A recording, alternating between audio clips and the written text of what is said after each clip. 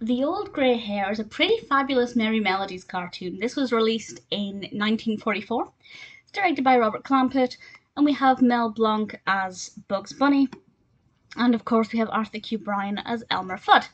And it starts off with Elmer Fudd being quite distraught about the fact that he will never capture the rabbit, and this voice in the sky, I assume is meant to be God, tells Elmer Fudd that he shouldn't give up because one day he will be able to catch Bugs Bunny. And this voice, God if you like, encourages Elmer Fudd to look far into the future. Very far into the future, into the next century. And we get to see the sequence played out where Elmer Fudd is a very, very, very old man at this point, and so is Bugs Bunny. Needless to say, Bugs Bunny would not be alive as a rabbit at this point. But they all have kind of the classic white beard, and Bugs Bunny's walking with a cane, and I thought it was very creative and very effective. And then we get to see them as babies. And I won't say any more about that or the comedy that comes from that, but I really thoroughly enjoyed it. I love nap time.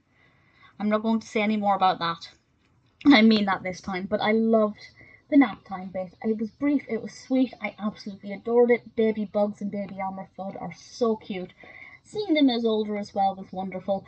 To be honest, it was a little bit emotional because I've been watching a lot of Warner Brothers cartoons recently, and in particular, I'm quite a fan of Bugs Bunny and Elmer Fudd cartoons, and just to think of them constantly going on this journey with these cartoons lasting for maybe not as long as this suggested, but for cartoons being created again and again where they're constantly battling with Bugs Bunny trying to escape and Elmer Fudd trying to capture him, it was just a bit emotional. And I actually rather thoroughly enjoyed it. Beautifully animated, really effectively done. If you haven't seen it and you're a fan of Bugs Bunny and Elmer Fudd, definitely check out The Old Grey Hare. I kind of thought it was beautiful, and it might not be one of my top 5 Bugs Bunny cartoons, but it might be one of my top 5 Bugs with Elmer Fudd. It used the passage of time really effectively. Very well animated, quite comedic, really thoroughly enjoyed it.